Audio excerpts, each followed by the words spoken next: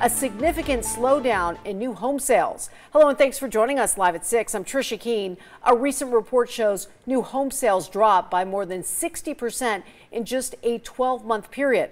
And July marked the fourth consecutive month of sluggish sales. And anchor Abel Garcia spoke with local home experts who say we may be going into a housing recession. A sales consultant here at Harmony Homes says back in March, when they would release 10 homes that looked just like this, they would sell within 2 weeks. Now, during this housing market slowdown, she says it's taking them up to 2 months. Home construction is still happening in the valley, but new home builders are struggling to find buyers to sign on the dotted line. We have had a decrease in sales.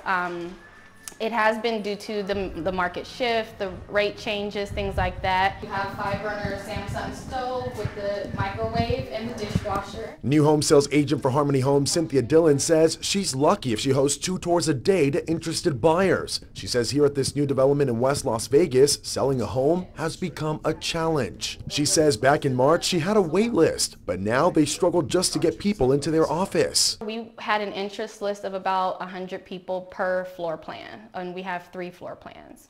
Wow. And now I would say we have probably about 5 people on each one of those. A recent Las Vegas-based report by Home Builders Research says builders logged 434 net sales in July. That's down 61.5% from the same month last year. President of Home Builders Research Andrew Smith says since May, they have seen a significant year-to-year decrease in new homes sold. It is a big change, and it is abnormal for it to be as low as it has been, seasonally speaking. Smith says builders also pulled 539 new home permits last month. That's down 50% from July of 2021. He says this indicates a shrinking construction pipeline. Is it a real thing and is it concerning? Sure. But at the same time, it could also be more of a transition back to more of a normal situation. Founder of New Home Experts Las Vegas, Jennifer Graff, says she's also had a decrease in the number of buyers looking for homes. She says we had a record-breaking year in 2021, and now we're comparing it to a year of significant slowdown. Prices are still high and rates are higher. So all of a sudden, again, the same house costs somebody several $100s more a month in a payment.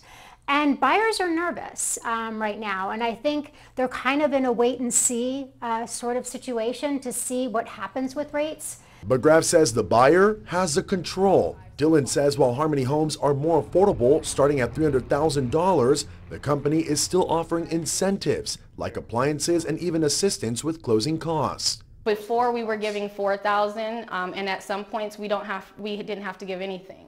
So now we're actually giving that $6,000 and allowing them to buy down their rate with that as well. I'm Abel Garcia reporting from West Las Vegas.